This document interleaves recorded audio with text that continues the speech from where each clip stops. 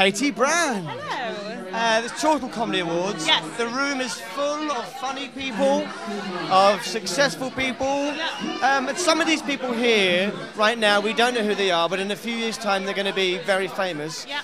Which is kind of what's happened with you. I mean, a few years ago, to the normal public, you were just known as a stand-up comedian in the circuit, but now... Not even that. Yeah, but now you're massive. Well, you know, I don't know if I'd go that far. I assume you mean massive in the sense of name recognition. Yeah, that's it there. Yeah, sure, yeah. It's not the worst interview ever, otherwise. How did it all happen? How did it all happen? The Katy Brand show. How did it all come about? Well, in a nutshell, I was working behind the scenes in telly. I kept bumping into people that I was at university with and who kept saying, I always thought you'd do comedy, because I did loads at university. And then in the end, when I was about 25, I thought, yeah, I always sort of thought I'd do comedy as well. Why aren't I doing comedy? So I wrote myself a monologue. I found myself an open mic spot at a pub in Chalk Farm.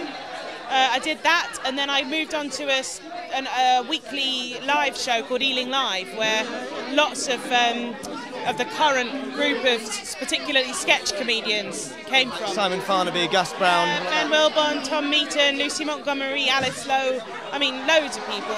Everyone you sort of see on telly doing sketches, really. And so yeah, I did that weekly, every week for 2 years, and that was just an amazing. I mean, when I joined, they'd all been doing it for ages, and I was just in awe of them, and very much felt like the new girl, and just tried to keep up, really. Then I did my own Edinburgh Festival show.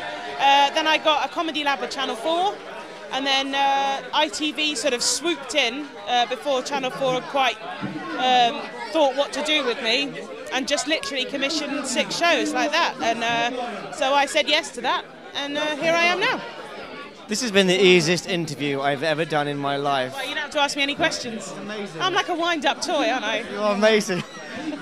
Very quickly. I'm doing 40 interviews in a morning. What's next for you? I've just submitted a script for a feature film that I'm writing.